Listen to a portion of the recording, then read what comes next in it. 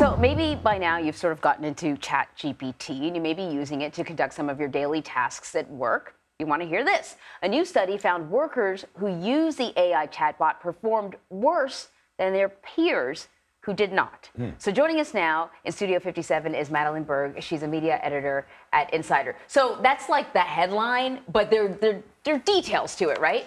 So just break down how the researchers conducted their work to come to this conclusion. Right. So this was a group of researchers at BCG, Harvard Business School, MIT, Wharton, and they took a look at 760 consultants, and some of them were allowed to use ChatGPT, some of them weren't. And they gave them a series of tasks. Actually, ChatGPT did really well on some of the tasks. Tasks that ChatGPT is good at, like brainstorming, writing a press release, idea generation.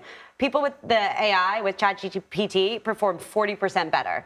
But the issue is people who use ChatGPT for kind of more complex tasks and didn't check their work, that used it indiscriminately. And when you say complex, it was kind of like more open-ended problem solving, data analysis, using kind of data and interviews with a CEO or an executive. So it was kind of using a lot of material to really answer tough business questions. Right. So those are some of the shortcomings, right? I mean, we oftentimes see media reports, and we ourselves sometimes will say, oh, AI is going to replace a lot of the jobs that currently exist today, but not so fast. Right. You're always going to need a human to check the AI. And I think that just as you said when we were chatting earlier, you would never let a new intern work without checking their work. You wouldn't let a robot work without checking. You double check your own work. And that was sort of the big takeaway from the study that I got, is that people were overconfident.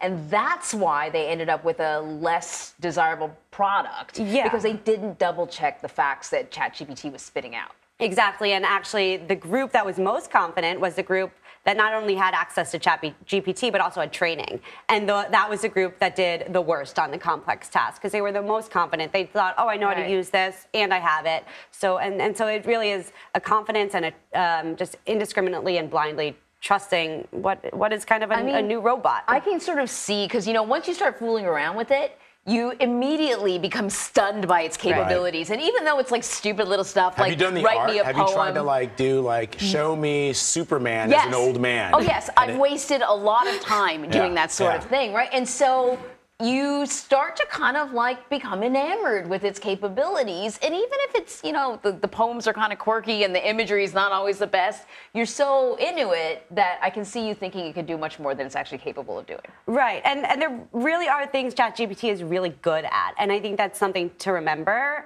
We've talked to real estate agents who write their listings with it. We've talked to software engineers who code with it, teachers who write their lesson plans with it. The issue is double checking it and knowing kind of its boundaries and where it stops. Could you, so what would, for example, one of the things it can do, it could probably write an essay on war and peace, right? And if you were submitting that for college credit, how would a teacher be able to discern that a student had used artificial intelligence to write a term paper? They might not be able to, especially if it's a smart student and they go through it and really kind of make a few mistakes. I think that one issue the study did actually point out is that even with the things that ChatGPT does well, there's not a lot of diversity of idea. So what does that mean? That means that when the consultants asked ChatGPT to brainstorm a new concept for a beverage, a lot of the ideas were really similar. And so chances are other students in that class are going to also be turning to ChatGPT to write their essay on war and peace. And they would all look the same. And part of that reason is because ChatGPT is right now mining a certain number of years. It doesn't have access to every. How far? Do you know what it goes up to? What year it goes up to? It's like early 2000s. Yeah, I think, and the newest model does go up to today, and you can get plugins that go up to today.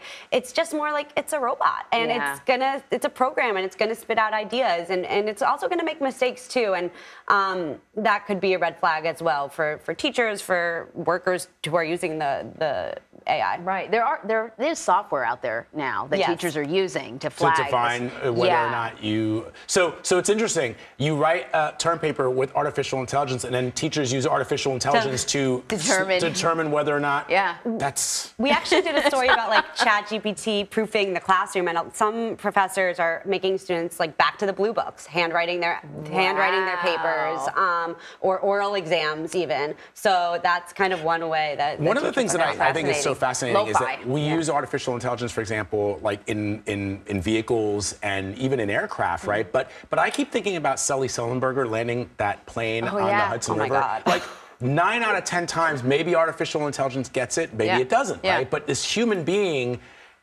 skill, experience, all the things that AI doesn't have.